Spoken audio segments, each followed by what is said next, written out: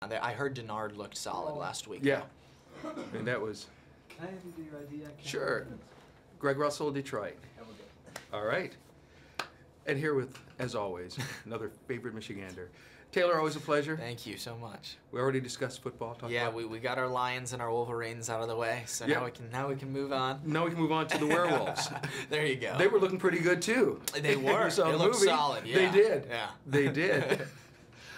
I always have to ask, whenever you see, the movie, yeah. and you see how you've transformed into this werewolf, what is that like? Just seeing you up there,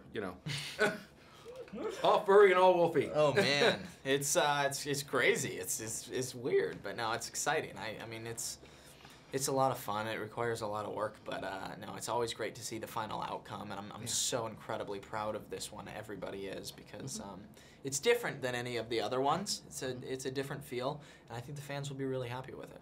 Oh yeah.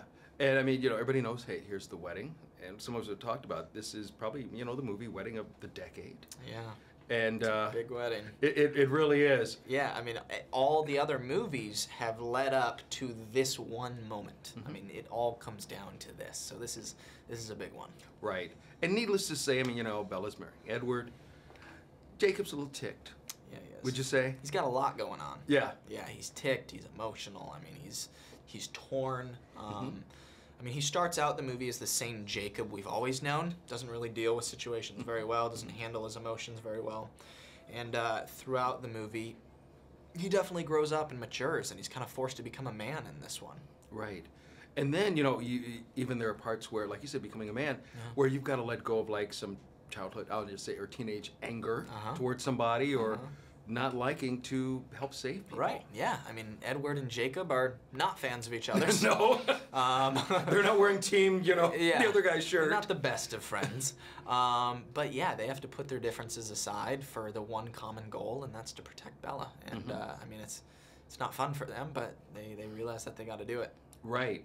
And then, there's even a part where, you've got situations dealing with your own family. I mean, yeah, I mean, he's torn. Jacob is torn between his own family, the wolf pack, his new family, the Cullens, and he's forced to make a decision.